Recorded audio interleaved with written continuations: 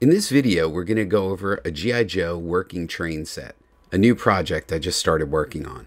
We're going to go over the toy that Hasbro didn't make, some history of military trains, then we'll go through mocking up different ideas, and then take the train for a test run.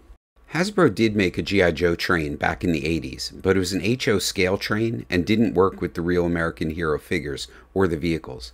Instead, it came with green army men and plastic tanks. Now, it's a given, trains weren't a big part of the cartoon or the comic, but having a train to transport your Joes and some of the vehicles sounds like a pretty cool idea. Hasbro must have thought the same thing because they mocked up a train set for the 3 3/4 inch figures. It had some great car designs that incorporated some weapons as well as stealth transformation type functions, like concealing a rocket launcher in a tanker car. Now, even though Hasbro never produced their train, G.I. Joe Customizer Oreo Builder created a fantastic 1/18 scale Joe train based on a Playmobil toy, and Steve 3D Toys planned to 3D print a faithful recreation of the Hasbro mockup, but has put that on hold for now. Now, I've always loved trains. I thought they were really cool. We'd always check them out at our local hobby store, but they're always about like a farm or like moving cows or like coal or something like that, and just didn't seem that interesting or that exciting. But the idea of a military train, a train that's designed for combat and for, fighting through the enemy or, being attacked and defending or repelling the enemy, I think is cool. Transporting tanks and stuff like that might be neat as a secondary thing. But some of the historical like images of, these tanks with like giant cannons on them or anti-aircraft guns or something like that, that's what really excited me. And that's when Trent, a fellow customizer, contacted me back in May and was like, hey man, check out this train. It's really a good price and it's a good size, and that could be a really cool G.I. Joe train.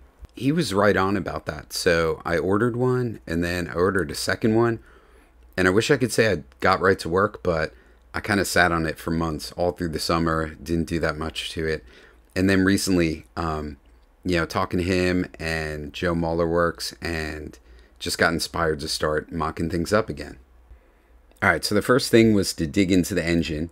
It looked like a pretty good size. It's a little underscaled for 1/18, but I think I can make it work. It kind of looks like the one that Hasbro was mocking up. I also ordered the cannon from the Thunderclap because I think that's what they used on the G.I. Joe mock-up train as well. So I figured it'd be cool to incorporate that into one of the cars, and it looked like that could work, size-wise. These cars look like they give a lot of room for playing around with.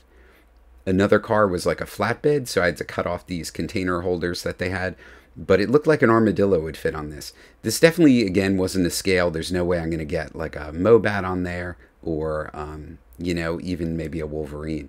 I took the crane one apart because that actually had the ability to like spin the crane around and rotate. And then my son was playing around, and I didn't even know these were here, but they're kind of like these stabilizers that you can extend out to the side. And so that was just perfect for the cannon. So, I put the base of the crane back on, removed the housing. And then I'm planning to somehow, 3D print or mock up like some kind of like holder that will connect to that base. And then the cannon could actually rotate a full 360. And with those stabilizers, it kind of looks like, even though it's giant, like maybe that could sort of work. The next thing was just kind of this, I don't know, like a storage car that looked like guys could go into it. I definitely wanted some of that historical look of those like armored cars, on the train with the turrets.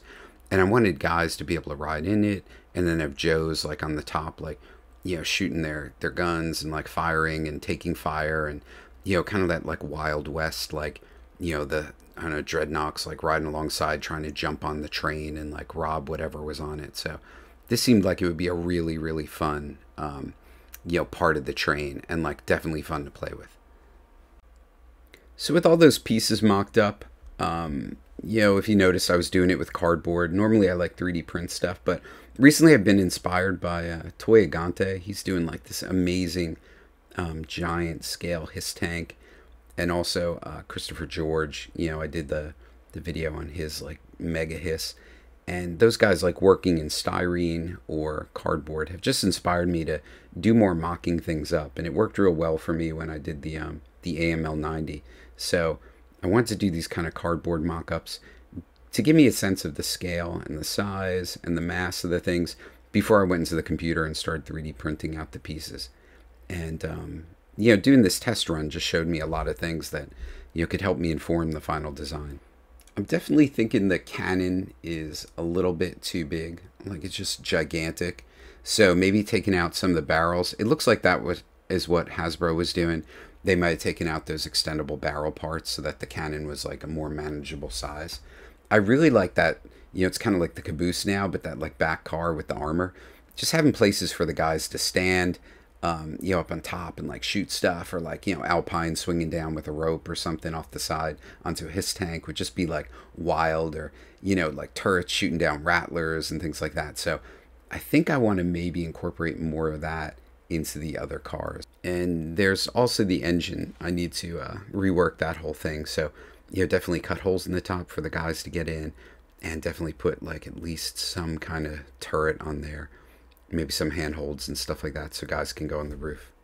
So definitely a work in progress, but something that I'm getting excited about, and I think it's starting to get more momentum in my mind, and so like I could see myself really getting into this. So I hope you like what you saw. I hope you think this is an interesting project.